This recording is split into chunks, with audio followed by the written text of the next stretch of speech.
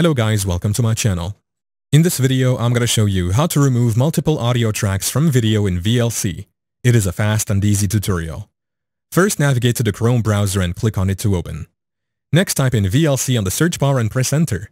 This will then open up the results page on screen. Now tap on the first link. VLC homepage will open, then click on the download VLC option. You will be redirected to a download page, and from here the VLC setup file will be downloaded on your browser. Now wait for a few minutes as the setup file is being downloaded. Once done, it will launch automatically if you had checkmarked that option. If not, go to search and search for, then type VLC and click it to open. Once open, click on the media option at the top left. Next, select the convert or save option.